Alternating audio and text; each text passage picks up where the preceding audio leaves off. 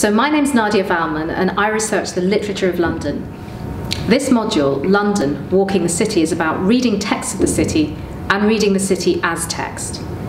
London has a rich history of writing and performance, and it forms the arena of this module, which is comprised of weekly walking lectures and discussion seminars. Whether you know London well or you've never been here before, this module will offer you brand new encounters with the city. Our time span stretches from Roman London to our contemporary metropolis, and we'll zoom in on moments of literary and performance practice, including Victorian Music Hall, the writing of Caribbean immigrants in the 1950s, and the punk rebellion of the 1970s.